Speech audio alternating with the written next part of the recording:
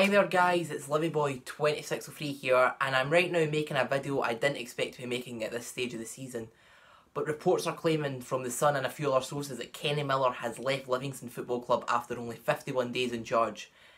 Early reports are suggesting it's a fallout with the board, but the full story isn't out yet and we don't quite know, but it appears that Kenny Miller has left Livingston.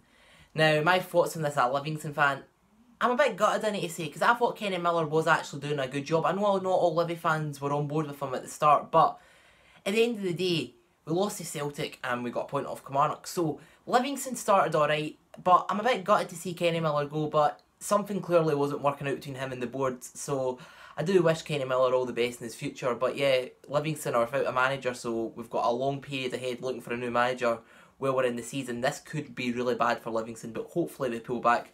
But this is just a quick announcement video that Kenny Miller has left Livingston.